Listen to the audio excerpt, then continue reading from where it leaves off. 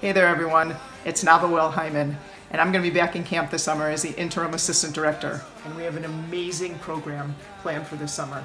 We have drones and paddle boards and fishing and bubble soccer and laser tag and music and a baking boot camp, and that's just the beginning. It's also 70 years to the State of Israel. I always say that a formal education is what you study, and informal education is what you live.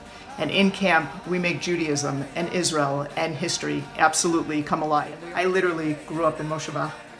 I started off as a staff kid, and then a camper, and then a counselor, and then I held a whole series of different positions throughout the years. The friends I made in camp continue to remain my closest friends today, and that's what makes Wild Rose so incredibly special.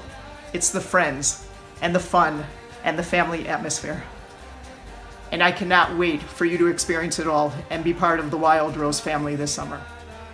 It's gonna be a great summer.